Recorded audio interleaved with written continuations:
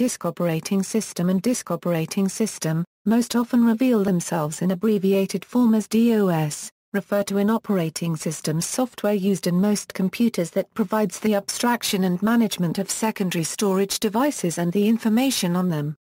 Such software is referred to as a disk operating system when the storage devices it manages are made of rotating platters, such as floppy disks or hard disk drives.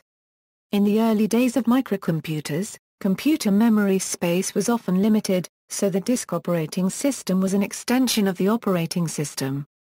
This component was only loaded if needed. Otherwise, disk access would be limited to low-level operations such as reading and writing disks at the sector level. In some cases, the disk operating system component was known as DOS. Sometimes, a disk operating system can refer to the entire operating system if it is loaded off a disk and supports the abstraction and management of disk devices. Examples include DOS/360. On the PC-compatible platform, an entire family of operating systems was called DOS. History: in the early days of computers, there were no disk drives, floppies or modern flash storage devices. Early storage devices such as delay lines, punched cards, paper tape, magnetic tape, and magnetic drums were used instead. And in the early days of microcomputers, paper tape or audio cassette tape or nothing were used instead. In the latter case, program and data entry was done at front panel switches directly into memory or through a computer terminal/keyboard, sometimes controlled by a read-only memory basic interpreter. When power was turned off after running the program, the information so entered vanished. Both hard disks and floppy disk drives require software to manage rapid access to block storage of sequential and other data. When microcomputers rarely had expensive disk drives of any kind, the need to have software to manage such devices carried much status. To have one or the other was a mark of distinction and prestige, and so was having the disk sort of an operating system. As prices for both disk hardware and operating system software decreased, there were many such microcomputer systems. Mature versions of the Commodore, SWT-PC, Atari and Apple home computer systems all featured a disk operating system, Atari 800, and Apple II machines, as did IBM's System/360, 370 and 390 series of mainframes. Most home computer DOSes were stored on a floppy disk always to be booted at startup, with the notable exception of Commodore, whose DOS resided on ROM chips in the disk drives themselves. The Lieutenant Colonel hard disk subsystem for the Commodore 64 and Commodore 128 models stored its DOS on the disk, as is the case with modern systems, and loaded the DOS into RAM at boot time. In large machines there were other disk operating systems, such as IBM's VM, DEC's STS/RT11/VMS/TOPS10/TwinX, MIT's ITS/CTSS, Control Data's assorted NOS variants, Harris's Vulkan, Bell Labs Unix, and so on. In microcomputers, SWT-PC 6800 and 6809 machines used TSC's Flex Disk Operating System, Radio Shack's TRS-80 machines used TRS-DOS, their color computer used OS9, and most of the Intel 8080-based machines from IMSAI, MITS, Kromemco, North Star, etc., used the CPM80 disk operating system. See List of operating systems. Usually, a disk operating system was loaded from a disk. Only a very few comparable DOSes were stored elsewhere than floppy disks.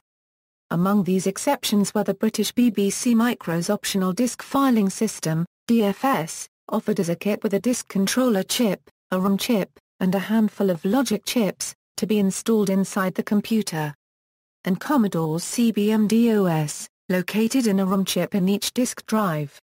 Disk operating systems that were extensions to the OS. The DOS operating system was the primary operating system for the Apple Computer's Apple II family of computers, from 1979 with the introduction of the floppy disk drive, until 1983 with the introduction of Pro-DOS.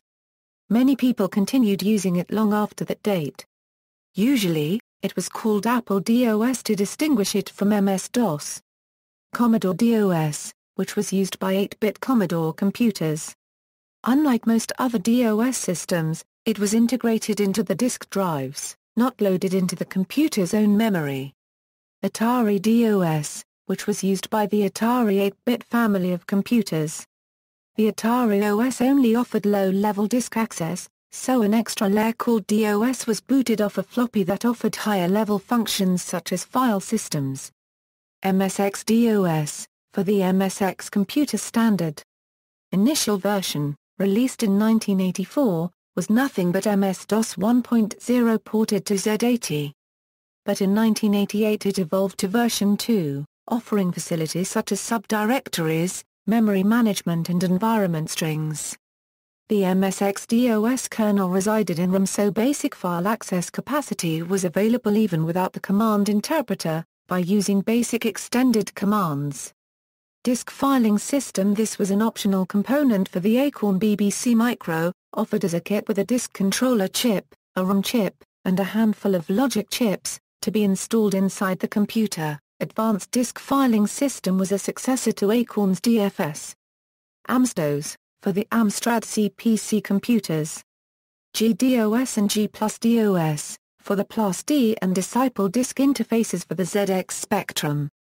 Disk operating systems that were the main OS. Some disk operating systems were the operating system for the entire computer system. The DOS/360 initial simple operating system for the IBM System/360 family of mainframe computers. The DOS operating system for DECP DP11 mini computers. This OS and the computers it ran on were nearly obsolete by the time PCs became common, with various descendants and other replacements. DOS for the IBM PC-compatible platform. The best-known family of operating systems named DOS is that running on IBM PCs type hardware using Intel x86 CPUs or their compatible cousins from other makers. Any DOS in this family is usually just referred to as DOS. The original was 86 DOS, which would later become Microsoft MS-DOS. It was also licensed to IBM by Microsoft, and marketed by them as PC-DOS. Digital Research produced a compatible variant known as Dr. DOS, which was eventually taken over by Novell, then by Caldera. This became Novell DOS, then the open-source OpenDOS, before being changed back to Drive DOS. There is also a free and open-source version named FreeDOS.